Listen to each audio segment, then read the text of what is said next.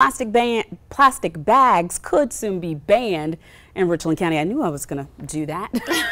County Council passed the first reading of the ban yesterday, and this would ban the use of plastic bags that are not recyclable.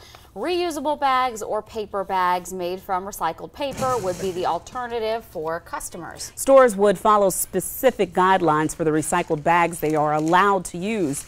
Businesses that violate the proposed rule could be fined up to $500.